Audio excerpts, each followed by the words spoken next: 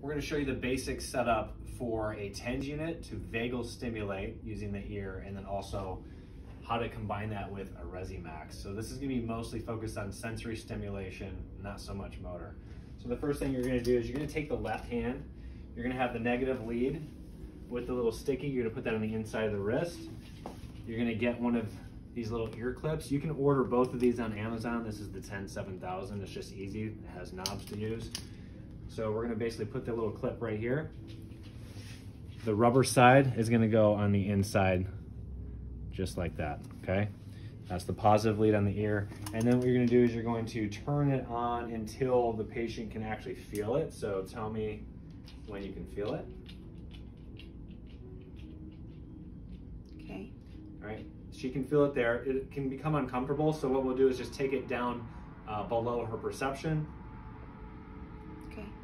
So now she can't really feel it, but she's still getting current into that vagal nerve. And then remember, the vagal nerve, if you look here, is actually the sensory branch of the vagal system is actually in the inner ear system. Okay, so it's on the inner ear skin surface. So that gets right next to that area. The other thing is this TENS unit, it's probably about 30 bucks on Amazon, so you can get that there. If you have an infant and you don't know how much stimulation to give, err on the side of caution. But if you move up slow and it is a brain injured child that can't communicate, you'll probably see a very, some kind of like pain reflex. You should see some type of pain reflex. So you have to kind of look at that. But if you just put the dial on like 1, they probably won't even have a reaction, but you know it's on, it's getting some current. So once I have that on, I'm stimulating the left brain stem, left vagal system. That's going to go to the heart, it's going to go to the digestive system, it's going to basically activate more of the parasympathetics as long as it's not up too high, right? So now we know we're influencing left brain stem, right higher level brain. Then we're going to take the Resi-Max, we're going to turn it on, and it's going to be the lowest frequency when you turn it on. So the first thing I want to do is I want to start with the face. And so we're going to get the rooting reflex, and we're going to also press on right here between the nose and the lip. That's called the philtrum, okay?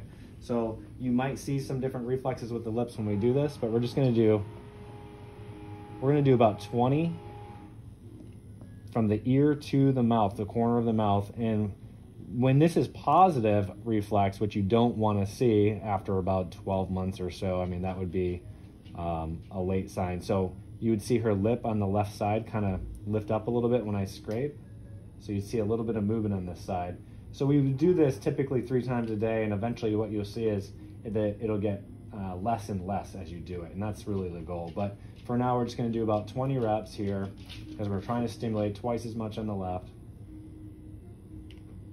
Let's say that's 20, and then we'll do 10 on this side, okay? Same thing, ear to the corner of the mouth. Then we're going to go through the philtrum, and you may just need to use your finger. You can also, if you don't have a vibration device, you can use even like a paintbrush or something that's very light, right? Because you're just trying to stimulate the skin. But I'm going to use the vibration, and I'm going to just press very lightly right here. And what you might see as well is you might see the lips kind of make kind of like a kissing pucker type look when you stimulate that spot. And again, we don't want to see that. We want to see that go away. So we're going to keep stimulating until eventually that goes away and stays gone, okay? We're going to bury that reflex. So once we get done with the face, we're going to move on to the hands. What you'll see here is we're just going to start with just doing some X's, okay? You can also use a little paintbrush here. Vibration I like is going to be more stimulating, but again, if the person's very sensitive, you might just do like a little paintbrush or very light touch without vibration first. So a positive reflex though, if I do this, she's going to kind of close her hand like that, or you might see just some finger flexion, some movement in there, so you know there's definitely some sensitivity still in that system. That reflex is probably still there. Once I do about 10 to 20, I'm going to do 20 on the left because we want to do twice as much. Then I'm going to go down to the fingers. I'm going to start from the wrist, and I'm going to work my way all the way down to the fingertips, just like that. And so again, if I see a reflex with the low vibration, and then it starts to go away as I do this, I might challenge it a little bit more and go up one level with the vibration frequency, just to see if I can elicit that reflex. And if she still doesn't have a reflex, then that's great. I want to challenge it even more with a little bit more vibration. So I might do a little bit more just to see if I get it. But I'm not going to spend more than really a minute on that side. And then I'm going to switch to the other side.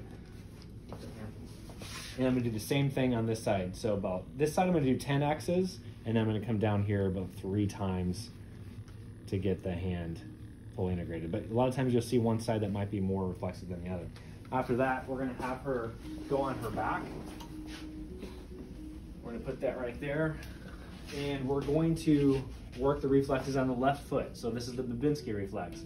So what we're gonna do is you're gonna scrape the bottom of the foot like that. So you can see how she had a little bit of withdrawal, but a positive reflex would be this toe comes up and then it kind of spreads out like that. You'll see that on a baby, on a newborn, that's a normal, but then it should start to go away, 6 to 12 months. 12 months is usually when you want to see it gone.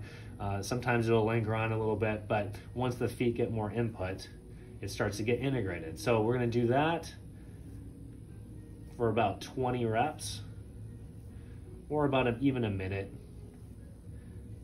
And then if I don't see the reflex, again, I might put up the vibration intensity a little bit to see if I can elicit that reflex. And if, of course, if it's a patient that can communicate with you or a person that's able to communicate, I can ask that person, hey, does that feel less sensitive? Yes. Yeah, so it feels less sensitive. After about a minute, it should definitely feel less sensitive. And then I'm gonna go ahead and test this one now and also do the same procedure here on this side. So you might see some movement. Does that feel ticklish? Does it feel, yeah, so it might just be kind of like just a ticklish feeling as well, but that will start to go away. They will start to kind of integrate that feeling and that input and start to be more relaxed with that. So we're gonna do about a minute on this side. And again, I'm seeing a stronger reflex on this side and we're trying to stimulate right brain anyway, so I'm gonna do the left side of the body pretty much twice as much. So I'm gonna do this one again. Still pretty good. Yep. So again, if it's gone and they can verify it, if it's an infant or a brain injury where they can't communicate, you might not really know. So you're just gonna go through, just do twice as much on one side that your doctor recommends. The next reflex we're looking for to integrate is the spinal galant reflex. And that's gonna be, as a person that's able to get in this position, perfect, just get in the hands and knees position as you go to do this exercise. If it's a baby, you're just gonna have to hold your baby, or if they're small enough, in a position where you can get access to their spine. So go ahead and come on over here and you can see, Megan, you're going to start with one side or the other. I'm gonna have it on low vibration just to see if we can elicit it. We're gonna start almost from the shoulder blade and come down. So you can see that little flex. If it's a positive reflex, it can be sometimes very obvious. She's gonna flex to that side. You'll see this in infants, okay? That's kind of their little reflex in theory to kind of help them get out of the birth canal during the birthing process. We're gonna compare both sides since we're here. And what I like to do too is I like to kind of work my way out a little bit more lateral because that tends to be a little bit more sensitive. So I might work my way out this way and then I'll go back. But in general, I'm looking for that reflex. I can see that she has a little bit more on the left. Can you tell that you have more on the left there, Jaden? So I'm gonna increase the intensity there, see if we can get a little bit more. Yeah, so she's got a little bit of reflex on this side, so we're actually gonna focus on that side. You can also use this other tip. I like to use that as well. So we can use that, and you can kind of even get a little bit more surface area on that side. Does that feel a little bit less? Yeah. So she, again, within a minute, you should feel that starts to get better integrated, and then I can test this side. This might even feel more sensitive. Does that feel more or less? It does, more now. Now this one will feel more because we've integrated this side. So we've kind of desensitized the left, and now we got to work this right side maybe a little bit for 30 seconds or so. What do you think? Feels better. Okay, and then we're going to do both together.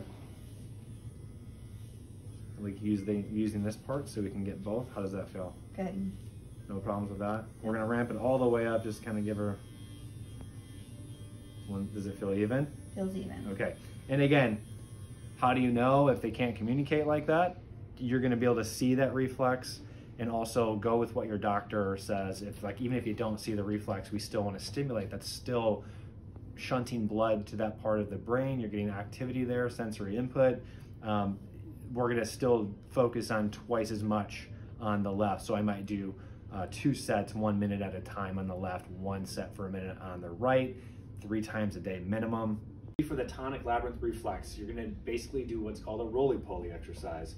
So essentially she's going to grab her knees, she's gonna lift her head, and sometimes especially after a brain injury, especially with kids, they can't lift their head. This is part of the process. You passively can move them this way, and that's okay. That's where we start. So she's gonna come up. We're gonna try to get the forehead kind of right to the knees, and we're gonna come back, and then we're gonna come out, try to hold, and then come back down slow, back up, hold, and we're gonna do that 10 reps. Very simple.